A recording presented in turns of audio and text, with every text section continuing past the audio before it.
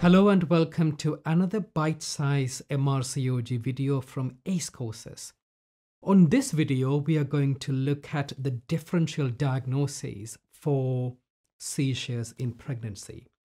So if a woman has seizures for the first time in pregnancy, what conditions do you need to consider in terms of managing her? The first, of course, is epilepsy.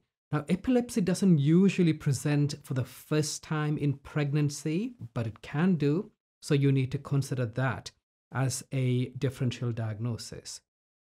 The second, of course, is eclampsia. The third is that it could be a metabolic problem, so something like extreme electrolyte imbalance or drug withdrawal. The fourth is that you need to consider a tumor in the brain. The fifth is that you need to consider vascular complications, such as cerebral venous sinus thrombosis or stroke. And the final differential diagnosis that you need to consider is infection, like encephalitis.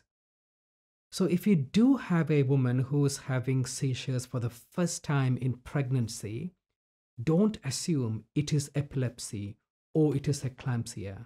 You need to consider all the various differential diagnoses. It is important to arrange a CT scan of the brain or preferably an MRI of the brain. And it is really important to get a neurologist to review the patient. I hope you found the short MRCOG bite-size video useful. And until we meet again on another video, have fun with your revision.